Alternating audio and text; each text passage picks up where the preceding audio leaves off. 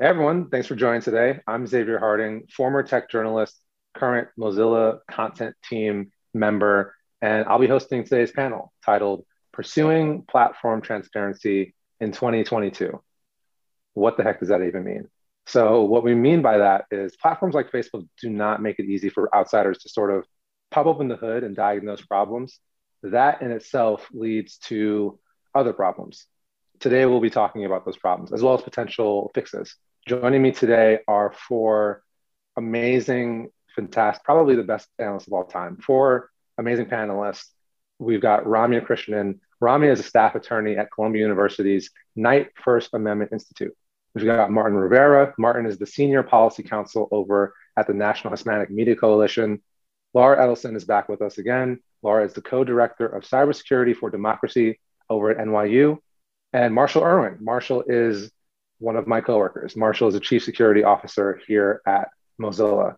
That's the panel today. We've got, we're taking questions from the audience. So if you have a question you want to ask of the panel, tweet at us at Mozilla with the hashtag dialogues and debates. But that's what we're talking about today. Panelists, thank you so much for joining me today. How's everyone doing? Pretty good. Yeah. Great. Happy to be here. Nice. Awesome. Yeah, I like to hear that. That's great. Okay, so let's kind of level set. What exactly is it that makes a platform like Facebook so hard to study? That can be to anyone, but maybe we should start with Laura. I mean, the beginning and end of it is kind of the lack of data. This is something that I think researchers have really been struggling with for years. We have asked platforms to voluntarily provide more data. There have been numerous efforts, like Social Science One is one that I know a lot of people, followed with great hopes that, turned out to, in practice, offer a lot less than they promised. And I think certainly my experiences with independently studying the platform, standing up and, an independent research effort, and then having a platform like Facebook taking pretty extreme steps to try to shut us down. Obviously that impacts my research, but I think it also has had a chilling effect on the research community as a whole. And I think that's why we're here today having this conversation, because, very obviously there are harms that are happening. Society has a reason to be concerned. And the normal next step in that process of scientists and researchers try to study those problems and come up with solutions, we're getting stuck because we just don't have access to data. Yeah. Marshall, what makes it, what tools does Facebook kind of offer, if any, that lets researchers kind of, like I mentioned before, pop open the hood and see what's going on inside? Are there any tools? Yeah. So first, to just sort of complement what Laura said, I think one thing that also makes studying these platforms hard is the fact that so much of the content on them is either targeted or personalized. And that means that the content that I see is going to be different than the content that Laura sees, different than the content that Ramya or Martin see, right? And what that also means is it's hard to get a systemic view of what's happening across the platform. I might know what's happening in my feed, but no one has any idea what's happening across everybody's feed. So that's kind of the other piece that, like, why this data is so hard is because there's no systemic view of what is happening. And when it comes to the tools, some of the platforms have made tools available, but those tools are frankly meager and not nearly sufficient. And we know we have things like ad libraries. Some of the major platforms have made ad libraries available. The functionality there has often been very limited, not sufficient data, and frankly, in many cases, broken. And while those tools have improved over time, frankly, they're completely insufficient to the challenges we all confront at the moment. Yeah, Martin, I'm hoping you can talk maybe about kind of the international aspect a little bit, because I think it's important to kind of establish how folks are harmed by this in the real world. Can you talk to that a little bit? Of course. Yes. First and foremost, thank you for having me. I'm happy to be here. But yes, the lack of transparency by platforms allows the amplification of English and non-English disinformation and hate speech on these platforms. For NHMC's purposes, we mainly focus on Spanish language content that As we've seen over and over, platforms have the ability to self-regulate through content moderation. However, even in English, they have inadequate content moderation. But in Spanish content and non-English content, it's the form of disinformation and exploitation of non-English speaking communities is even greater.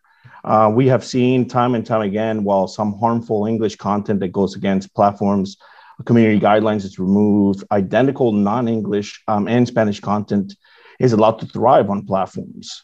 From an international perspective, when it comes to, for example, Latin America, we've noticed that Facebook doesn't have adequate content moderation practices, or they actually resource their content moderation practices outside, and they don't take into account cultural differences within different countries, in particular Spanish-speaking countries. They don't realize different cultural differences. And even Ms. Haugen's testimony last year that demonstrated that Facebook itself showed a consistent pattern of underinvestment in languages that are not English, and that Facebook devotes 87% of its research and resources to find this information to English language content when only 9% of its users are English speakers. These disclosures revealed what organizations such as NHC have warned about for over a decade, that rampant hate speech, disinformation, and other harmful content on social media platforms are allowed to thrive for their financial gains. And this oversight is not just internationally, but also domestic here in the United States, as we've seen that Facebook completely disregards the needs and potential dangers to non-English speaking communities. Yeah, I want to get Rami in here. When you think about Facebook and research access, what keeps you up at night? What has you worried, like, oh, I wish Facebook would change this, I just hate how they do this? What keeps you up at night when it comes to that stuff? Yeah, so many things. I mean, there are lots of reasons why we're, in this situation. I mean, people have already talked about the platform's insufficient disclosures, the fact that the tools that they've made available to researchers are wholly inadequate to the task. But the thing that probably keeps me up at night is something that Laura alluded to, which are the legal barriers that journalists and researchers currently face when they Computer Fraud and Abuse Act. And we've seen companies like Facebook use their terms of service as a cudgel against public interest research, including research that Laura has been focused on with AdObserver. Yeah, it's such an interesting thing to think about, the idea of a company kind of weaponizing their terms of service, this document that basically no one reads. Maybe we should talk a little bit about the regulation portion of this. I think what comes to mind is the idea of limits. When it comes to the problems we've endured with Facebook, how much of it is related to transparency, and what things wouldn't be solved with greater transparency? Maybe Laura, you could take that one.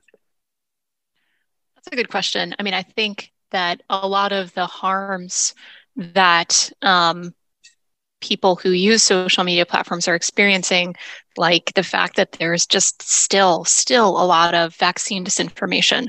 There is still, political misinformation spreading the big lie. There is still a tremendous amount of consumer fraud. It sounds really basic, but that's something that affects a lot of people online. It's not going to immediately solve any of those problems. What it's going to do is allow researchers to work on solving those problems. Right now, it's like we're trying to make a vaccine or to come up with a drug treatment before we have actually understood, is this a virus or is this a germ? Have we sequenced the DNA? We just can't really effectively work on solving these problems until we fully understand them. And that is what transparency is going to allow us to do. It's going to allow a wide range of academic researchers from nonprofits to study these problems. It's going to allow journalists to report on them and to really inform people about what is happening online so that we can start working toward those solutions. Yeah, Ramia, do you feel similarly? Yeah, absolutely. I mean, there are lots of problems that we face right now on the platforms, disinformation, political polarization, and just really the centralization of power in these platforms. And transparency isn't going to solve all of these problems. It's not some kind of panacea, but I think Laura is exactly right when she says that transparency is an important step to solving many of these problems, because first of all, it helps illuminate the scope of what we're dealing with here. And I think by doing that allows legislators, regulators to come up with the kind of solutions that we need. That's good. Marshall, sometimes I think about all the times I've seen Mark Zuckerberg go to Congress. I've seen a lot of tech execs go to Congress and be part of these congressional hearings. And it almost feels like there's a lot of hearings and I guess just like visual, okay, he went to Congress, therefore the problem is solved. But it doesn't feel like there's a lot of movement there regulation-wise. What are we seeing there? Are there actually any changes happening, or is it just a bunch of tech CEOs going to Congress and nothing changing? Yeah, well, nothing has changed yet. I think there's a lot of momentum, but exactly what's going to materialize there is a big open question that we are all super interested in. The truth is, like over the past almost sort of 6 years since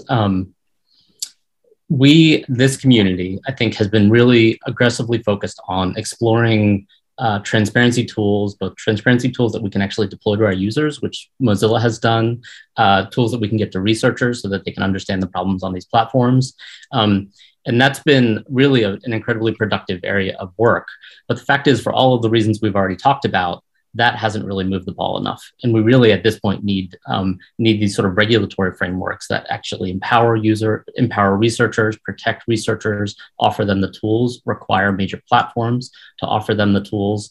There are a number of really promising proposals working their way through Congress right now that I think we want to dig into and talk about. But at this point, that's where we need to see some progress. This group, like I said, has done awesome work to try to protect users, to try to build awesome tools for researchers.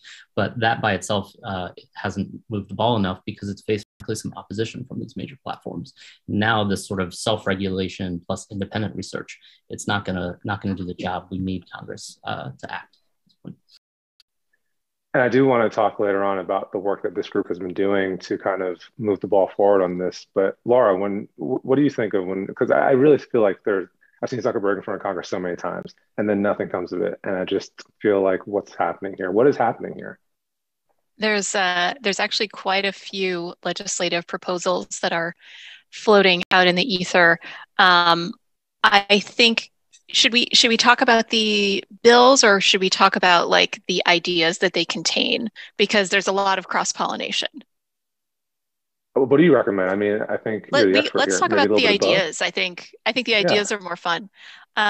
So I'll start with the idea that I think I've spent the most time working on and thinking about, and that is universal ad transparency. So I worked on a technical standard for universal ad transparency with a researcher at Mozilla, Jason Chang, and several other researchers that actually the Knight First Amendment Institute published.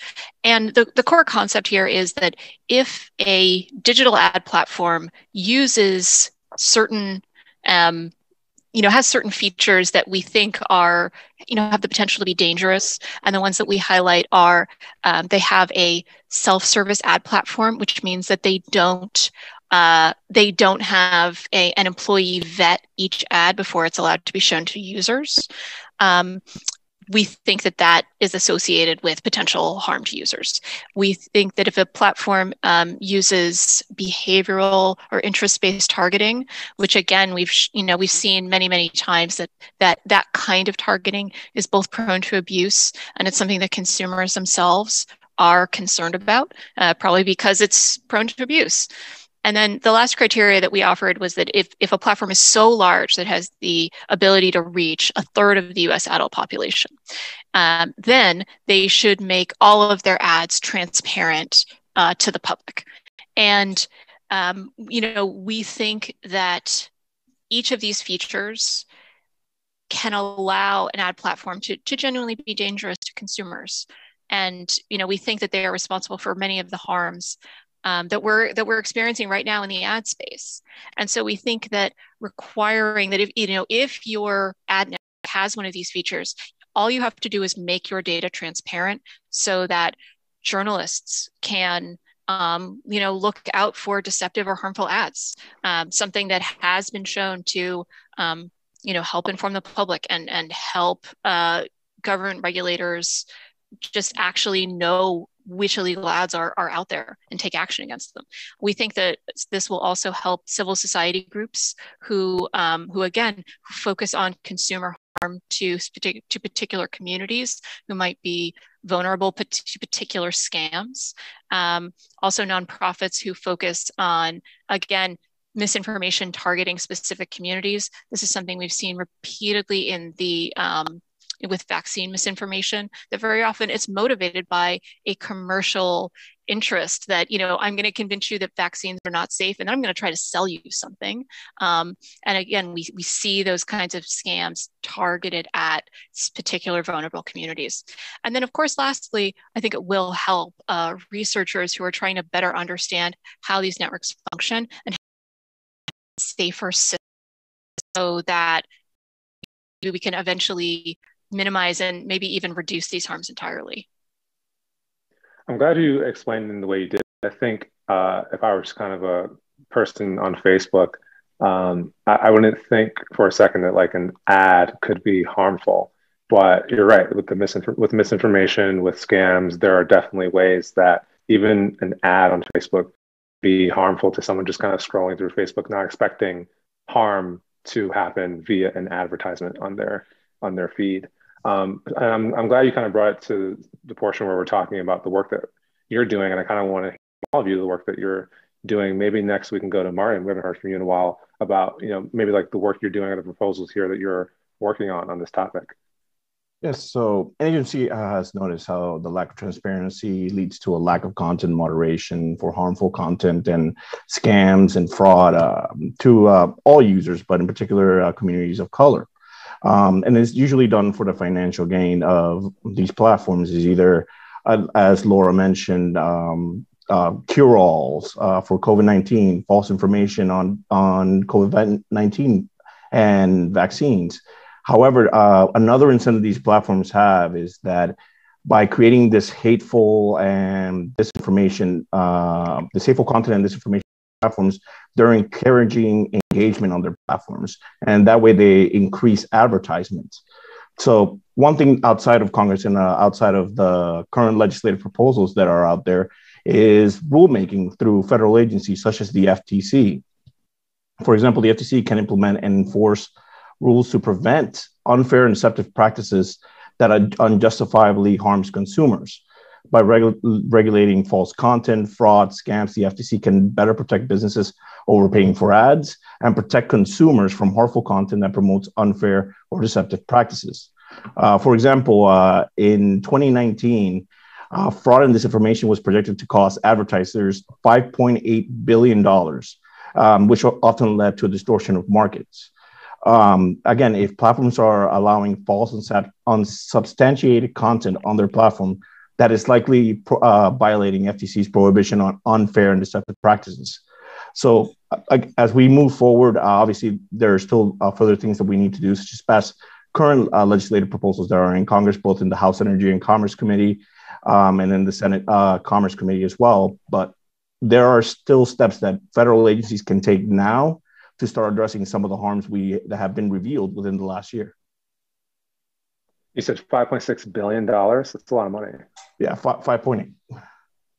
$5.8 billion. Wow. Ramya, what are some of the things you're working on over at Knight First Amendment Institute in terms of this? Yeah, so the piece that we've been working on, in light of the nightmare I told you about earlier on, which is just this threat of legal liability looming over journalists and researchers who are studying the platforms in the public interest. We have been working on developing legal protections for those journalists and researchers. Or what we've sometimes called a safe harbor for public interest research. And we see the safe harbor as complementary to any kind of disclosure regime Congress enacts, whether that involves mandating the disclosure of information about ads, as Laura has suggested, or high engagement content, as I think Marshall is going to speak to later. And that's because even if the platforms ultimately share more data, researchers and journalists still need a way to verify that data. And some of my colleagues have referred to this as the Volkswagen problem, after the story about Volkswagen feeding regulators with dodgy data by essentially programming cars to reduce their emissions when they were being tested for compliance with environmental regulations. Yeah, it sounds crazy. I didn't ever hear about that. Right? Yeah, no, it's totally. To say the least. Yeah, it's bonkers, and we need to protect ourselves against that problem with the platforms. We also need to just guard against the sort of more garden variety errors that platforms have a track record of making when they compile sets. But the challenge, as I mentioned before, is that journalists and researchers currently face real legal obstacles to collecting information from the platforms independently and directly. And that's what a safe harbor would sort of be addressed to. And we released just this morning, the Knight Institute, released this morning a policy paper explaining what the safe harbor would look like. And it included draft legislative language that essentially made its way verbatim into one of the bills that Laura alluded to, a draft bill announced by Senators Coons, Klobuchar, and Portman, the Platform Accountability and Transparency Act. But what the safe harbor would do is immunize from legal liability news gathering and research projects that involve collecting information from the platforms where those projects satisfy a number of conditions. And these conditions are essentially geared to protecting the privacy of platforms' users, as well as the integrity of the platforms themselves. But we see this as a really important first step, I think, to address many of the issues that we've already talked about that exist on the platforms and then causing real world harms right now. Yeah, that reminds me of journalist friends of mine who will, scrape Facebook for certain information. And according to Facebook, certain things they're doing is like not allowed. But it's like, well, how can we get information from you at all, Facebook? Because you don't give us a way in. You don't let us, use our own magnifying glasses to search for information. What are we allowed to do? And I guess by Facebook's preference, nothing. Like you would not be able to do anything. So I think that's important work that you're working on. Okay, Marshall, I want to get you in here as well. What are you working on? Yeah, so I'll say we're sort of strongly supportive of the ideas that we've already mentioned here. The universal ad transparency has been an area we've been focused on for a long time, pushing on that idea in the Digital Services Act. I think they're, again, Europe leading the way in this area in a really healthy way. And then Rami mentioned the safe harbor. We offer what we call our Rally project, which is building a sort of data research platform that we can offer to researchers to run studies against major tech platforms, which we think potentially could be super powerful. But a research platform like that isn't going to be as useful if the researchers using it can be sort of sued to oblivion by major tech companies with massive legal teams, right? So that's a really key component. And massive war chests. Exactly. Yeah. The other area that I'd mentioned that we have been focused on more recently is what we call disclosure of high engagement data. So the basic idea here is you would establish a legal requirement that platforms would disclose content and data about that is getting very high levels of engagement. So content produced by people with sort of tens or hundreds of thousands of followers, or content that is viewed by hundreds of thousands or even millions of people.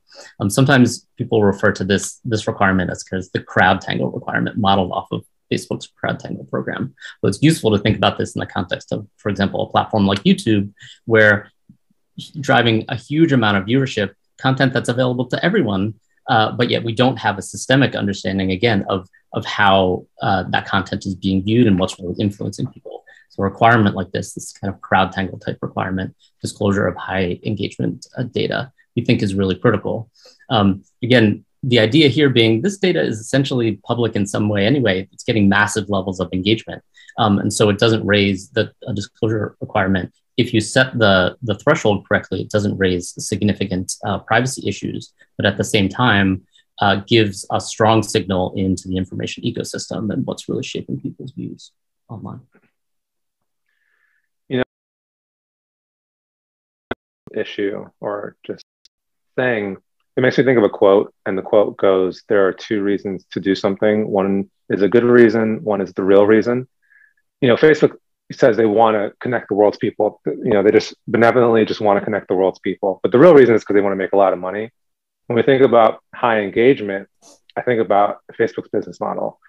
It feels like whether it's right or wrong, Facebook will do it because it's going to make them a lot of money. And then when Ramya talks about Volkswagen and their past actions, which I just learned about, just how companies will do things when, even if it's kind of shady, it's like, all right, well, this is going to keep us making money. How, I just have so many questions. It's like, how do we square this circle of like, what makes Facebook money is doing the not so great thing, but we're also trying to urge them to do the thing that'll make them less money. How do we go about squaring that circle? I don't know who that question was for. Does anyone want to take that? I have thoughts. I mean, I think, okay, right, this is the classic question in like liberal democracy, right? In liberal capitalistic democracies. Companies are in business to make money for their shareholders if they're public. And, there are times when what is in the interest of a company is not in the interest of society at large. And this is the role that government regulation has always played, right? We regulate banks because banks are they're like a necessary part of our economy. We recognize that, but we also recognize that they have the capacity to do harm. We regulate the pharmaceutical companies. We regulate food producers because all of these types of businesses can really do great harm, but are part of our modern world, and we wouldn't really want to ban them. So we find a way to balance that specific interest with the interest in society at large, and like not having their money stolen and not being fed a pack of lies.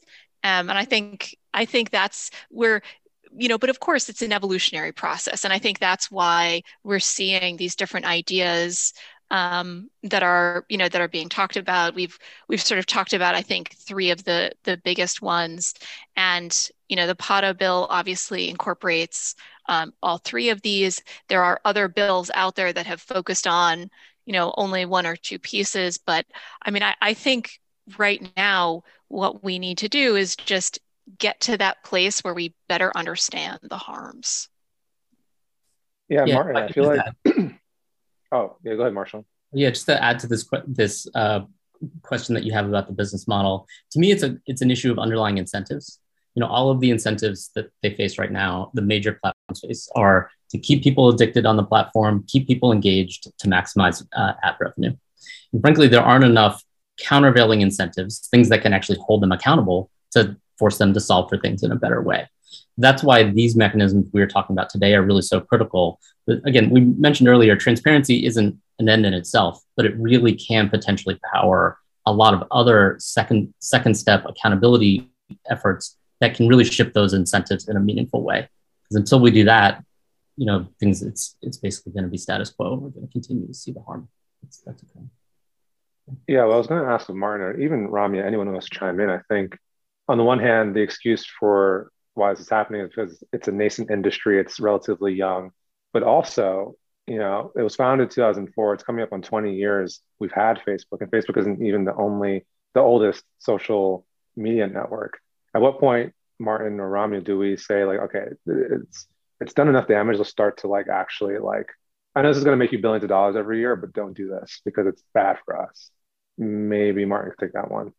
Yeah, I would say that the time for action is now. That's why, especially given the last year from the 2020 election to January 6th, even before that, where we saw hidden disinformation on these platforms, which again creates greater enhancement, brought upon real world harm such as the El Paso massacre. So there's no time to wait for the next Congress. The good thing is that there's, as Laura's mentioned, there's several pieces of legislation and that has bipartisan support in Congress.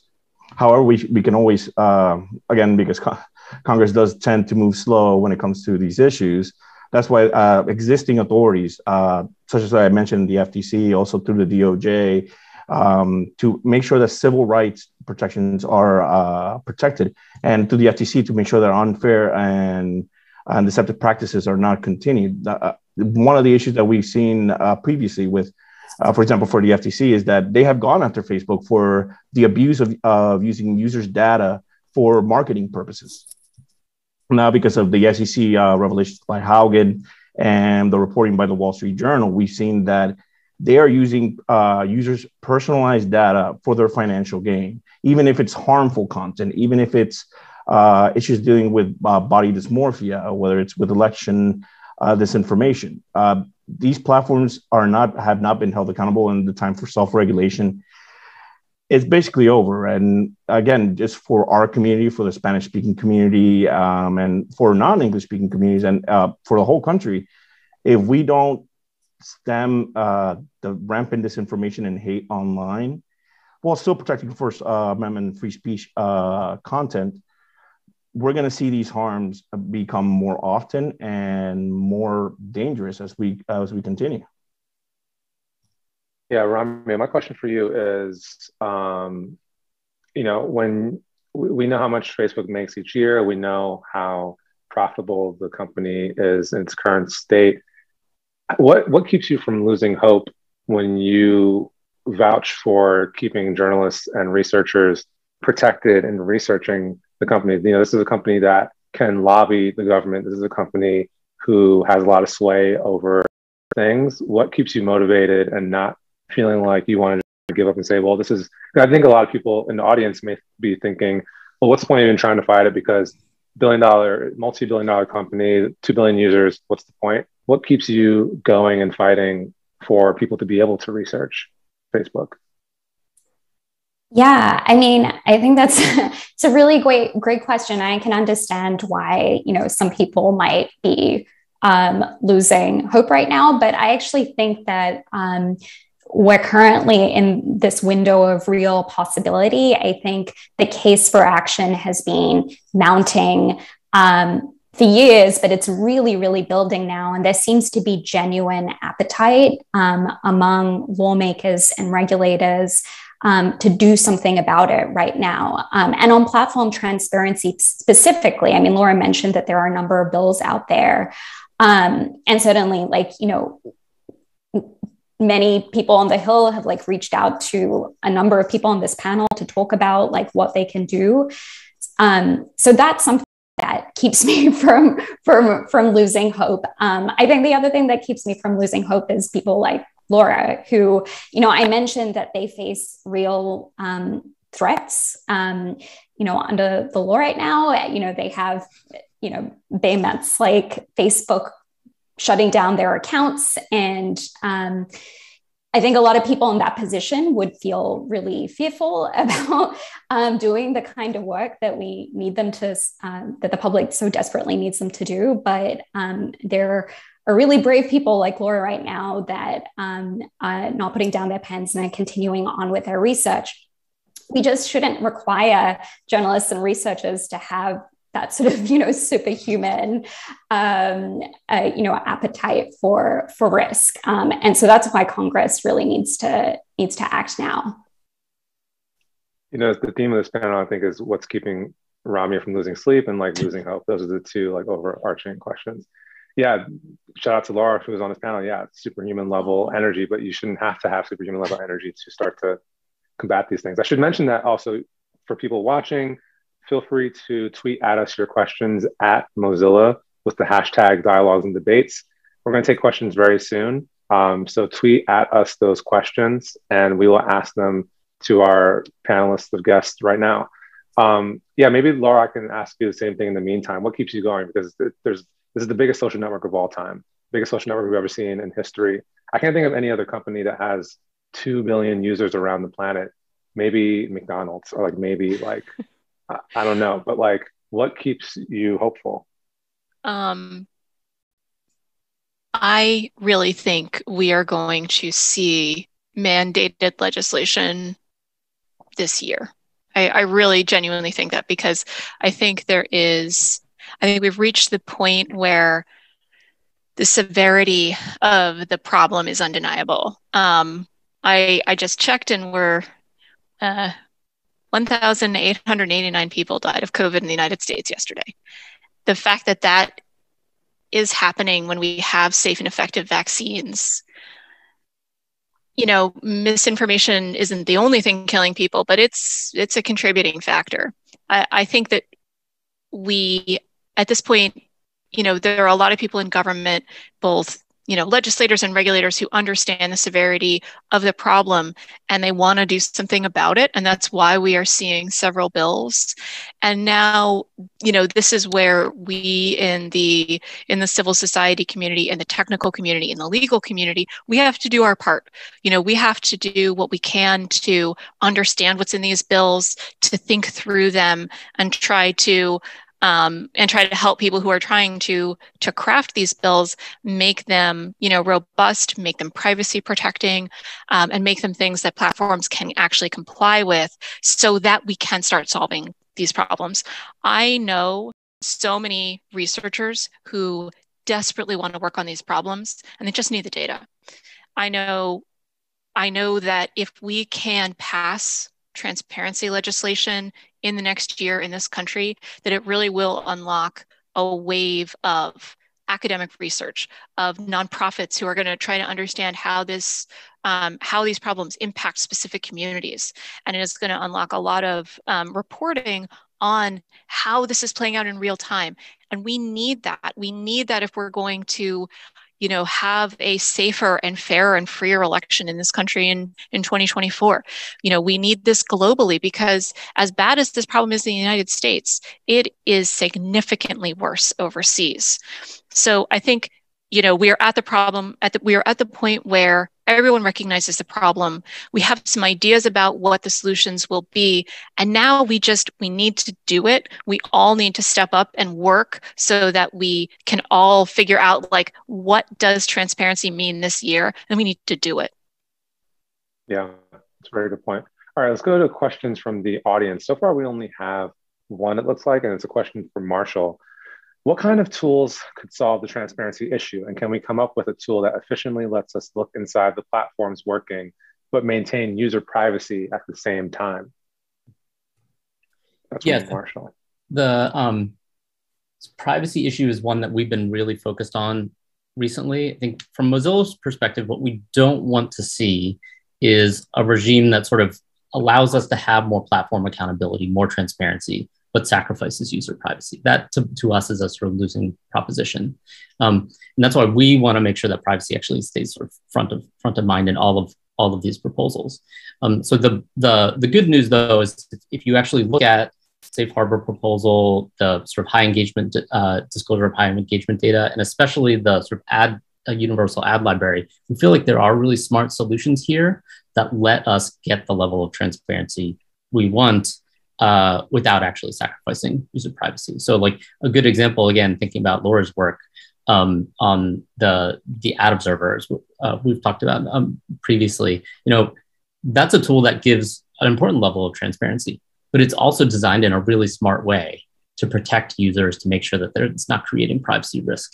And then what we want to do is make sure that there's kind of a legal architecture basically systematizing that. But I think that tool is a really good proof point for why I think these tools can provide the level of transparency we want, but without especially, and everyone watching really thinks through and tries to tackle.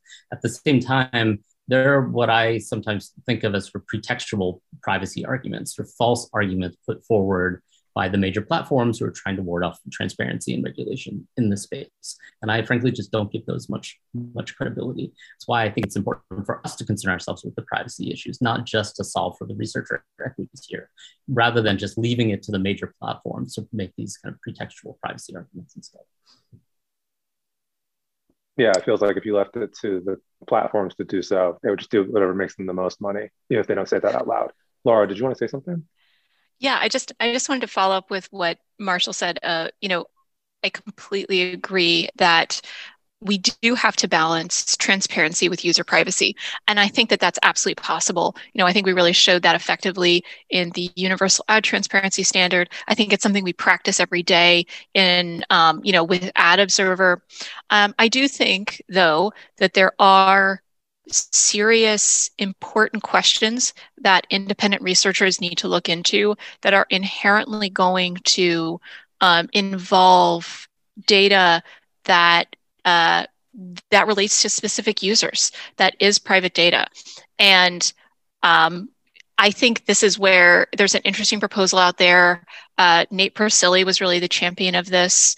This is something else that has made it into various pieces of proposed legislation.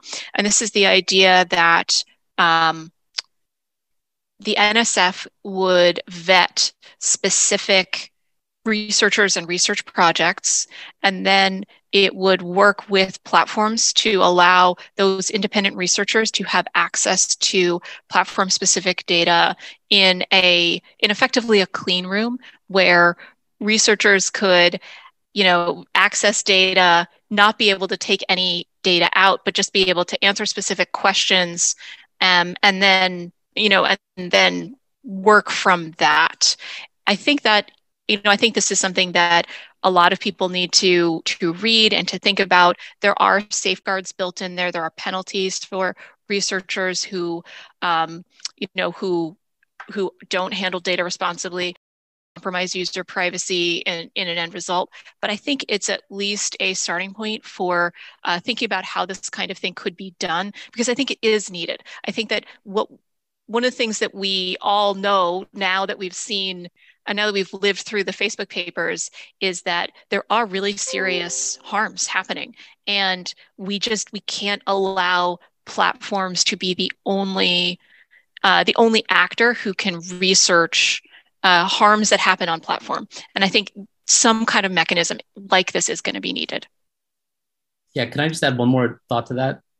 I think sure. It's important to think like all of these proposals, I think, work in partnership. And we tend to think of it as kind of a toolbox that we should have in place. There's certain data that or content that shouldn't be collected as part of the safe harbor, shouldn't really be making its way into sort of a universal ad library. And that's why this clean room sort of idea is quite important, to make sure that we are able to solve that particular use case of like key research questions that really need a much more higher level of privileged access, subject to a strong set of controls. And then we have a second set of use cases that we might solve with the safe harbor, and another set of use cases that we might solve for the universal ad library. So all of them are important to keep in mind. None of those solutions by themselves quite gets us what we need, but I think that tool set in total, I think, is potentially really valuable. And Laura said, helps to anticipate and solve for some of the privacy issues.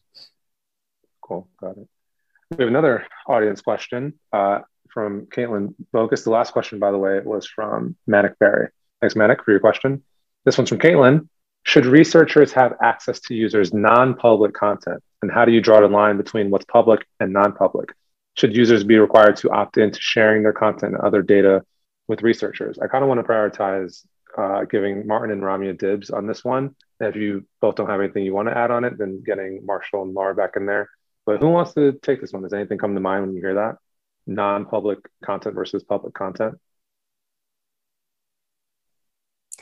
I think that Laura and Marshall are probably better placed to answer this question. Okay. I will just start off by saying that actually, I think the question of what is public is actually a difficult one, in part because of the variation that we see among platforms, and also the fact that platform design might change over time. And one way that we tried to get at that question in our safe harbor, because one of the categories of information that the safe harbor is to protect the collection of is publicly available data, is by sort of punting that question to the Federal Trade Commission, because we think that it actually is this really nuanced question. And obviously, we don't think that the mere fact that information is public means that users don't have any kind of privacy interest in it.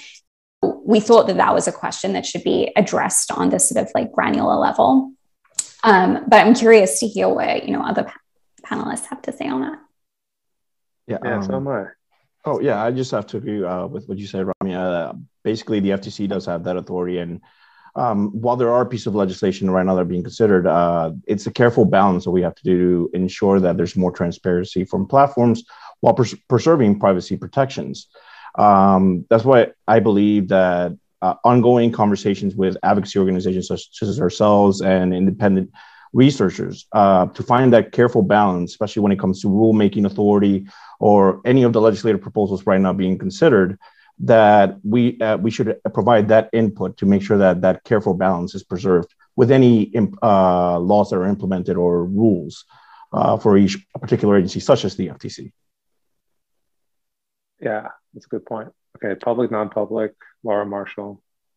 I think you have to make another distinction here. And that distinction is between user data held by users and user data held by platforms. User data held by users, I really believe, and I think this is sort of supported in our current legal structure, users who hold their own data should have a right to do whatever they want with their own data. If users want to participate in, citizen science research, like my project, I believe they should have a right to do that. If users want to sell their own data, that's what data ownership means. It means that you have a right to do things that you want with your data. And so I think that to me, I really feel like we always have to allow users to choose to opt into projects where they control their own data. So that's one piece. Then there's the other piece of platform held user data. And that's where I if it's private data, then I think this is frankly the space where that clean room proposal is probably the safest and most important one.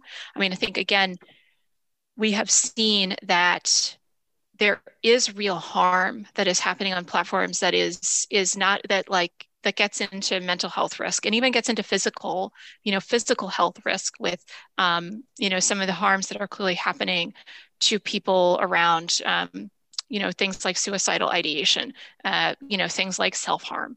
These are real health problems that platforms may be contributing to. And I think it is important for health researchers to be able to study that, not just platform-specific researchers. And if that is going to happen, then we need some way for those researchers to safely access platform data, even if it is in some cases private user data. Obviously, there are, as Marshall would speak to, massive privacy risks. So constructing a framework to do that safely is going to be a lot of hard work. I also just believe that the public health risks are so grave. We need to be thinking about what a solution would look like.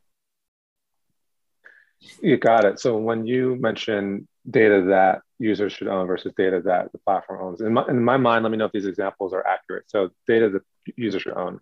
The photos I would say to held Facebook versus held. own, right? Because in either case, the user owns their own data, but the platform sometimes holds data that is owned by users, and sometimes users hold that data.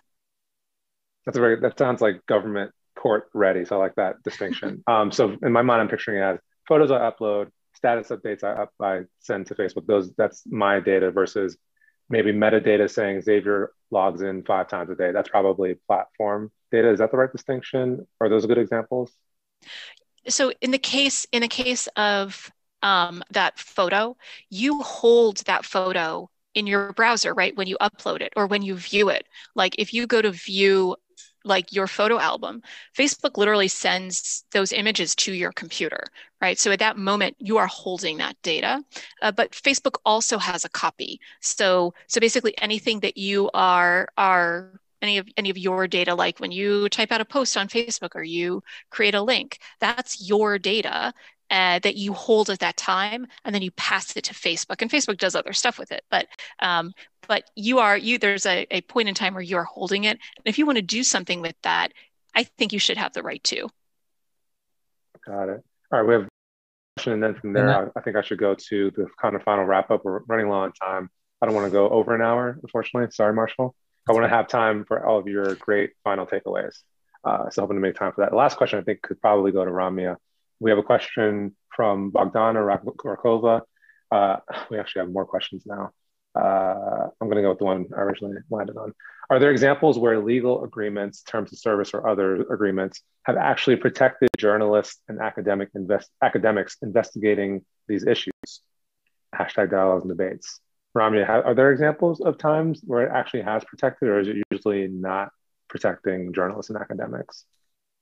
I think it's generally not protecting journalists and academics because, this is like, the terms of service are drafted by platforms, and I don't think, they're often referred to as, like, in law, as like contracts of adhesion, which just means that they're presented on this like take it or leave it basis. Like, users don't have any ability to sort of like meaningfully like negotiate over those terms before they agree to them. And so obviously the platforms are going to draft their terms in a way that's beneficial to them, in a way that protects those business interests that we've been talking about. And in general, those terms across all of the major platforms, as I said, they prevent journalists and researchers from using just the basic tools of digital investigation. They even prevent former users from doing so as well. So, like, one of the terms that Facebook, for example, includes in its terms is even if we, shut down your account, you no longer have any relationship with us, you're still bound by all of the restrictions in these terms, which is a massive abuse of power, really. So I'm not aware of like any instance where it's actually sort of protected journalists and researchers. For the most part, it hurts them. Yeah, which makes the work that you do so important. Okay, so I'm sorry about the other questions on Twitter that we're not able to get to at this moment, but still send them in anyway, and maybe panelists or Mozilla can maybe send a response over on Twitter after, potentially, possibly. So final takeaways. I want to hear from each of you, just kind of one takeaway you want to leave our audience with. Maybe we can start with Martin. Sure. Yes, I believe, and NHMC believes as well, that to prevent the dissemination of English and non-English disinformation, hate speech, and other harmful content, we must demand more transparency from platforms. That means generalized data, such as how platforms choose how to advertise to certain communities, demographic groups, and groups with that use different languages, and how they differentiate on content and advertisements based on individual cultural differences within those communities. But we also, as we mentioned earlier, we have to ensure that we preserve privacy protections. Yes, we do need legislation, and that is urgent right now, but we can start making steps towards more accountability, more platform accountability through regulatory means that currently exist. But at the end of the day, this is an issue that it is moving. It does have bipartisan support. So as Laura mentioned and other panelists here mentioned, I'm hopeful that there will be movement on this year legislatively to actually adequately address these issues and provide the transparency that we need going forward. Got it. Maybe we can go to Ramya next. Sure. Well, I agree with all of that.